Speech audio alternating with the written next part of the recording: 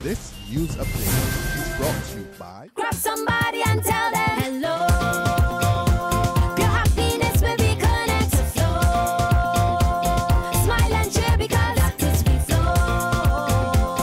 Grab somebody and tell them hello.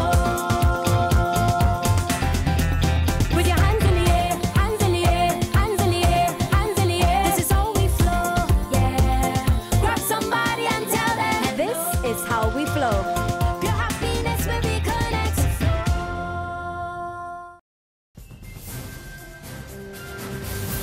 It's Friday, July the 31st, 2015, and this is your Barbados Today morning news update. I'm Emmanuel Joseph. Thanks for joining us. We begin with good news from the industrial relations front. There's been a settlement to the 2-month-old labor dispute between the customs officers and the government that sparked a go-slow and at times strike action at the island's ports of entry.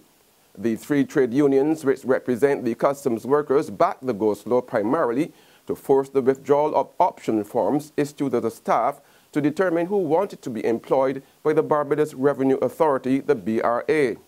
At least one union, the National Union of Public Workers, had contended that the forms should not have been issued while negotiations related to the transition on the BRA were ongoing. But last evening at government headquarters, Minister of Finance Chris Sinckler chaired a 4-hour meeting with the unions during which agreement was reached for an immediate end to the go-slow, a withdrawal of the forms, and a commitment to meet again the 5th of next month to try to resolve all outstanding grievances. There are 1 or 2 juggernaut issues that need to be addressed. You would have heard it in relation to appointments, issues in relation to securing all of the pension rates of persons, issues pertaining to supersession that have been raised by the union that are being addressed by the chief personnel officer. These are issues that are critical.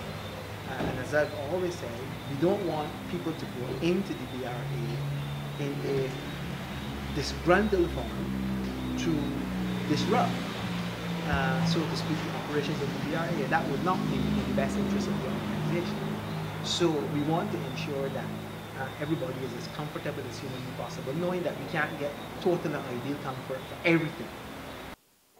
Minister Sinckler also apologized to the business community, Barbadians who used the ports of entry, as well as visitors who were inconvenienced by the customs industrial action. I want to take the opportunity to apologize to the public for any, both the domestic public, citizens of Barbados, but also visitors to the country, whether it is returning nationals or visitors from abroad coming as tourists, for any inconvenience which they may have experienced on our various ports of entry. In other news now, police are warning residents to take extra special precautions to protect themselves and their personal property as the Crop Over Festival climaxes this coming weekend.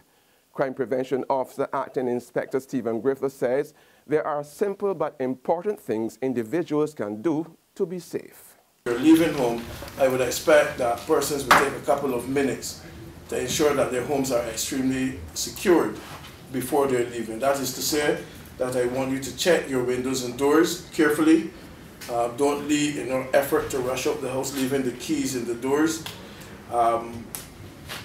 Check to ensure that you don't leave valuables, large sums of money or cash in the home. By now you should be securing that money within the appropriate banks to ensure that there is nothing in the house that can be taken. In the evening when you're returning home, we expect that you will leave some lighting around so that you can see clearly.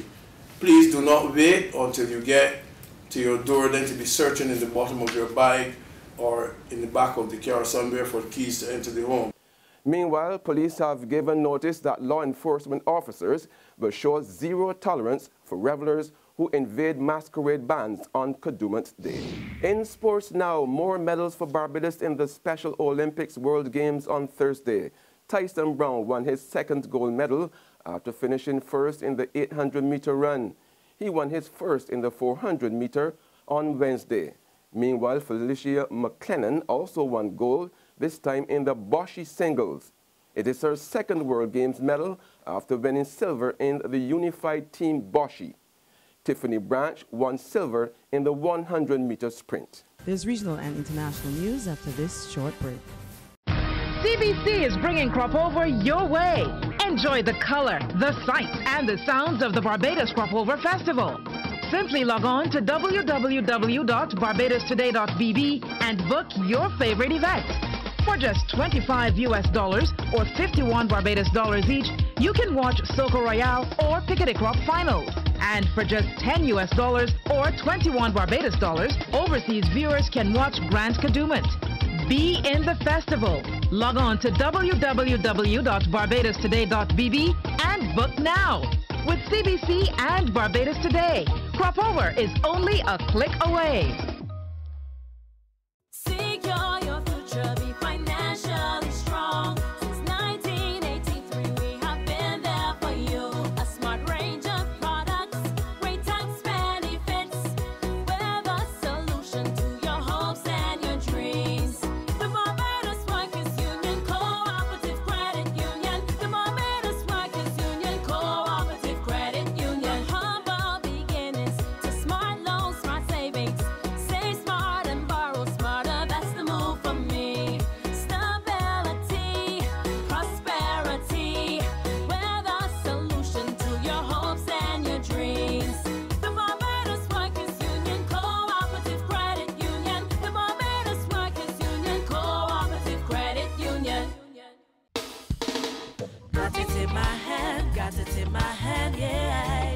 My Barbados, my bank. Got to understand, yeah. My Barbados, my bank. Ain't nothing like a core bank spare. None of them others just can't compare. You just got to love that taste. It's the world-class thing this land makes. Whether I'm cruising or at a bar, whether I'm at home, my bank spare is never far.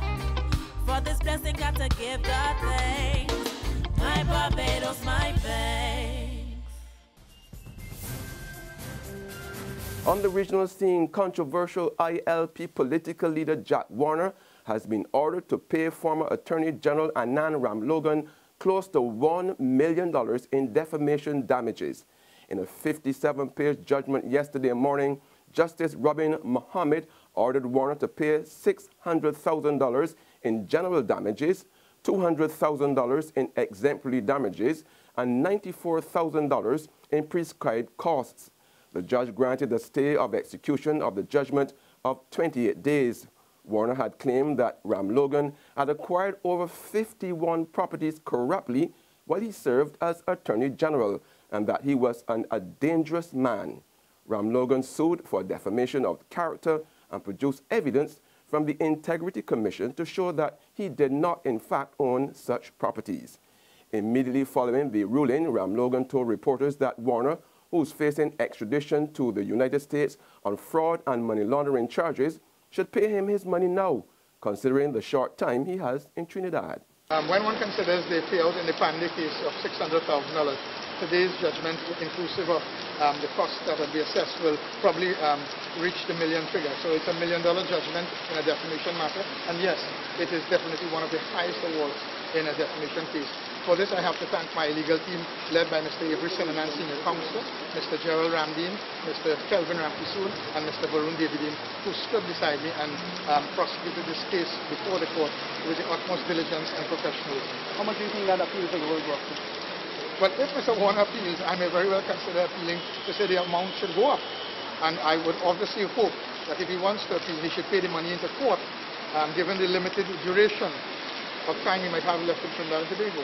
And finally, on the global front, Boeing investigators are confident that debris found on a remote island in the Indian Ocean comes from a 777 aircraft. An international team of aviation experts is trying to determine if that airplane part comes from the Malaysian Airlines Flight 370, a Boeing 777 that disappeared in March 2014 with 239 people on board. A match might help solve the mystery of what happened to that airplane, since no other 777s in the world are unaccounted for. According to the Aviation Safety Network, an online database of flight incidents, people cleaning a beach found the debris Wednesday on Reunion Island, a French overseas territory in the Western Indian Ocean. Ever since then, the news has been coming in that, yes, it does look like a Boeing 777. The Prime Minister from Malaysia stating that it is highly likely to be a Boeing 777, the Boeing 777.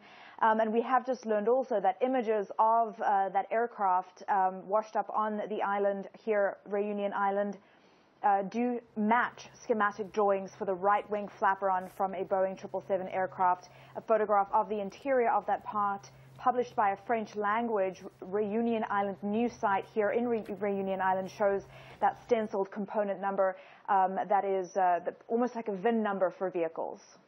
And that's where we end our Barbados Today morning news update. However, you can join us again this afternoon. Until then, remember to log on to www.barbadostoday.bb, subscribe to our e-paper and email updates, or like us on Facebook. You can also catch us on Izumi Media in bus terminals or screenplay at supermarkets and gas stations near you. Also tune in to Channel 101 on Lime TV and Mix 96.9 FM to get all the latest news and sports. I'm Emmanuel Joseph. Have a fantastic day. Our valued partners for the BT Cropover Superstar Competition: Flow, Banks, the Barbados Tourism Marketing Inc., Izumi Media, and Liberty Store.